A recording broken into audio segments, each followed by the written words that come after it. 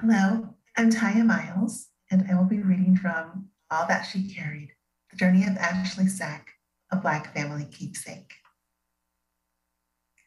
Here in these pages, we take up a quiet story of transformative love, lived and told by ordinary African-American women, Rose, Ashley, and Ruth, whose lives span the 19th and 20th centuries, slavery and freedom, the South and the North. Their love story is one of sacrifice, suffering, lament, and the rescue of a tested but resilient family lineage.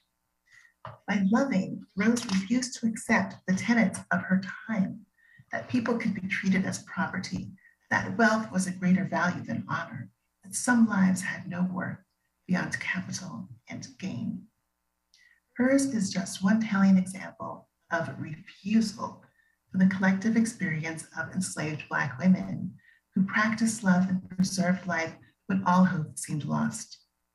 Even when she relinquished her daughter to the slave trade against her will, Rose insisted on love. Despite and during their separation, Rose's value of love prevailed. The emotional bond between mother and daughter held longevity and elasticity, traversing the final decade of chattel slavery, the chaos of the Civil War, and the red dawn of emancipation before finding new expression in the early 20th century, just as a baby girl, the fifth generation of Rose's lineage, Ashley's great-granddaughter, was born. Just as remarkable as the story of women who dare to insist on love is preserved on an antique sack, which once held grains or seeds. Traces of the abused and adored, the devalued and the salvaged, the lost and the found accrue in this one-of-a-kind object. A mother bears the sacrifice of her daughter. A daughter carries on amid unspeakable loss.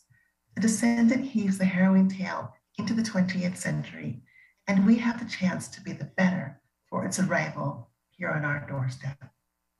Through the medium of Ashley Sack, we glimpse the visionary fortitude of enslaved Black mothers, the miraculous love Black women bore for kin, the insistence on radical humanization that Black women carried for the nation, and the immeasurable value of material culture to the histories of the marginalized.